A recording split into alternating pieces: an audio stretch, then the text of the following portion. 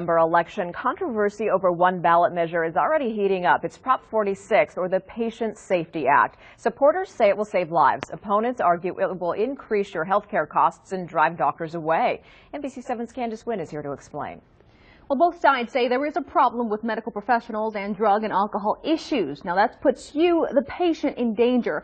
Prop 46 would increase the cap on damages in malpractice lawsuits and allow for drug testing of doctors. My colleagues all knew something was wrong.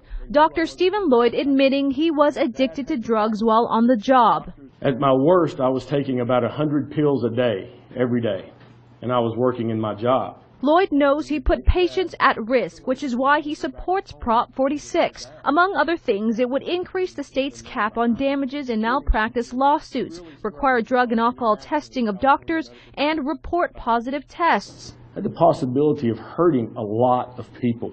NBC7 found at least 6 doctors in the county with drug and alcohol issues. Former La Jolla sleep medicine expert Bradley Shinero admitted to smoking meth with his girlfriend and is charged with helping her get dangerous prescription narcotics. He pleaded not guilty to the charges, but surrendered his license. What we are opposed to is the way the proposition is written.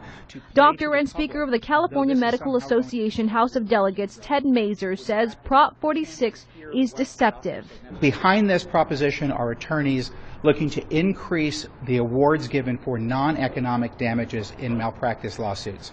That also means that they increase their take-home. Mazur says if passed, healthcare costs will increase and access to care will decrease. He agrees there's a problem, but says this proposition isn't the solution, all while people like Dr. Lloyd argue no one can afford not to pass it.